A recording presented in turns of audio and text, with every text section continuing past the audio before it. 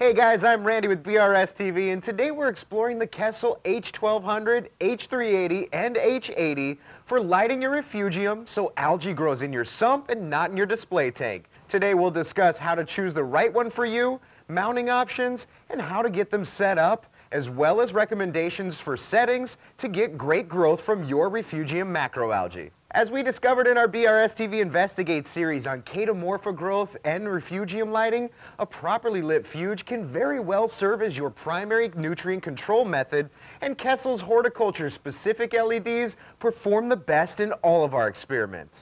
Bottom line, these lights are specifically designed with spectrum wavelengths to grow plants, which is evident when you directly compare the spectrum needed for plant chlorophyll production and the spectrum produced by the Kessil LEDs. With a properly lit refugium, we can begin looking at reducing and in some cases completely eliminating other methods to control nutrients like nitrate and phosphate.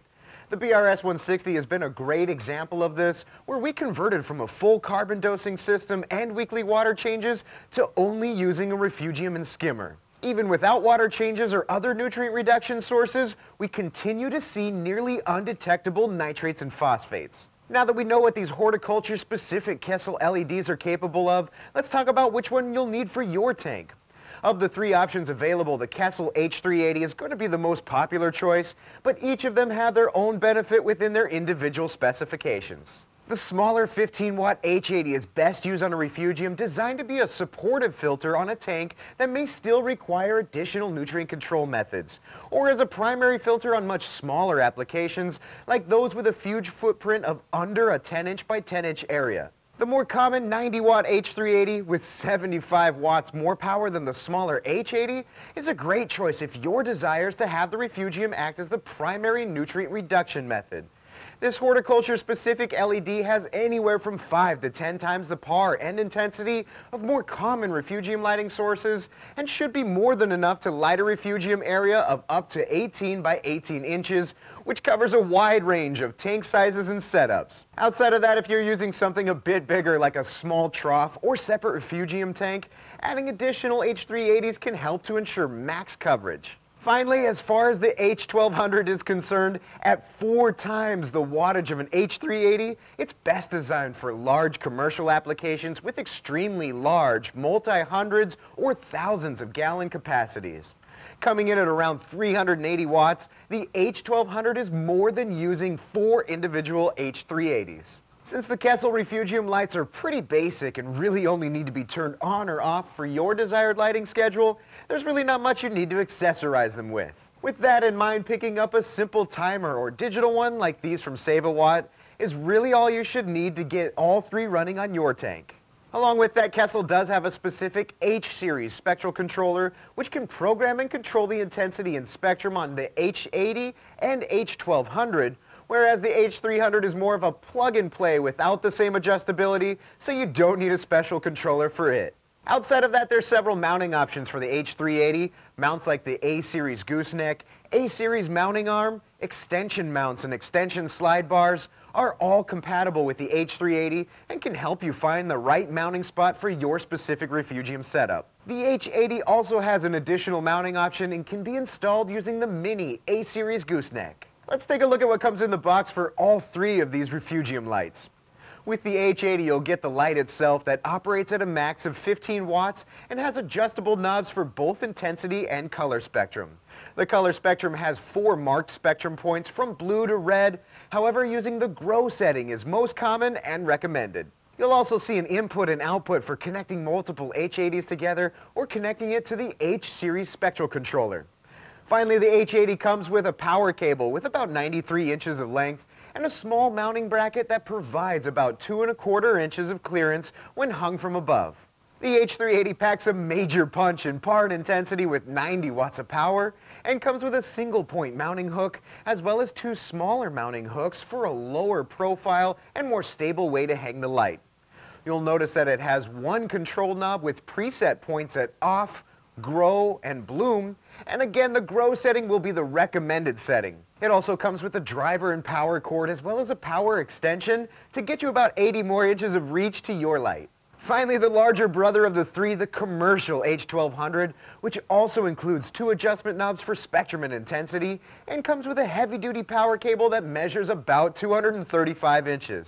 It also has 2 built-in hanging hooks and 0 to 10 volt inputs for daisy-chaining multiple lights together or controlling the light through the H-series Spectral controller or an aquarium controller like the Neptune Apex. There's a few mounting methods for all 3 lights, which we'll dive into a bit deeper. When mounting the Kessil H80, you do have the option of using the included small mount or the mini A-series gooseneck, which in most cases will probably be the best option as it allows you to make even more adjustments. For a mounting height, it's always best practice to be aware of salt spray and avoid mounting it in an area where it can be splashed. Depending on your specific needs, should be mounted somewhere between 6 to 10 inches above the macroalgae. Moving on to mounting the H380, you can hang it from under your stand or DIY bracket using the included hooks, or use the Kessil A-series gooseneck or more rigid A-series mounting arm for the best fit for your specific setup. The important aspect to mounting this very powerful and undimmable refugium light is to mount it at a reasonable height that provides you with the best spread and coverage over your entire refugium without causing a single point of intense par. I'd recommend shooting for at least 12 inches above the surface of the fuge, but if you just don't have that type of clearance, you could mount it at an angle to get the distance you're looking for. For those of you who can put the H1200 to use, you can suspend it from the ceiling or DIY bracket using a hanging kit like this from Reef, or use wall mount brackets like these ones from Giesman. Let's talk about setting up and using these lights on your tank's refugium. The first thing we'll want to think about is the flow through your refugium itself. Since most, if not all, the photosynthesis will be happening near or at the surface of the macroalgae, it's probably best to ensure that some of your water flows over the top in order to help bring in fresh CO2 from the water column and to help flush away any byproducts from the photosynthesis itself. For example, if you have a refugium that utilizes an underflow baffle into your next chamber, you may want to look at reconfiguring it so that the flow goes over the baffle instead. Otherwise, you could try to put a power head in the refugium chamber to help stir up the water, but keep in mind that they may clog pretty quickly from free-floating algae.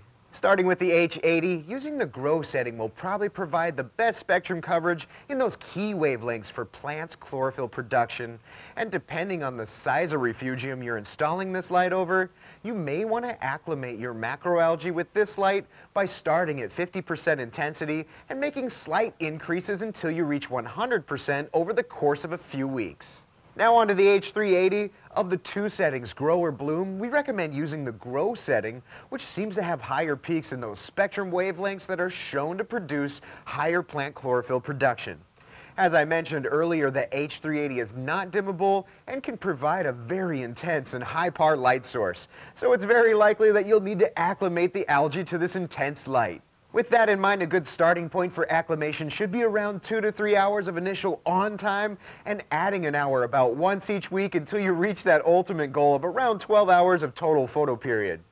These may increase or decrease with your specific setup, so keeping an eye on how your macroalgae responds is really going to help to get the H380 dialed in for you. Lastly, since the Kessil H1200 fixture is dimmable, it may be a bit easier for you to acclimate your macroalgae, in which case just keep in mind that this thing is like having the power of the sun in your home, and any intensity increases should be very small and spread across a few weeks or months. We use the H1200 specifically on the BRS-160, which is obviously overkill, but we only run it at its lowest possible setting of around 5% and about 12 hours total at night. Much like other LEDs and lighting fixtures we use in our hobby, maintaining them can be key to ensuring that they last quite a while. However, since these refugium lights are typically housed in environments prone to higher humidity, less airflow, and potentially damaging splashes and salt creep, keeping up with their maintenance is fairly important. For the Kessil H80, 380, and 1200, keeping the lenses free and clear from salt creep can help to make sure that they put out consistent par, as well as prevent them from failure should the salt creep get inside the light housing. Outside of that, periodically cleaning the H380 and H1200's mechanical fan with a bit of compressed air is always best practice. Thanks for watching, and if you have any more questions that we didn't answer here, feel free to give us a call, send us an email, or hop on a chat. See you next time on BRStv.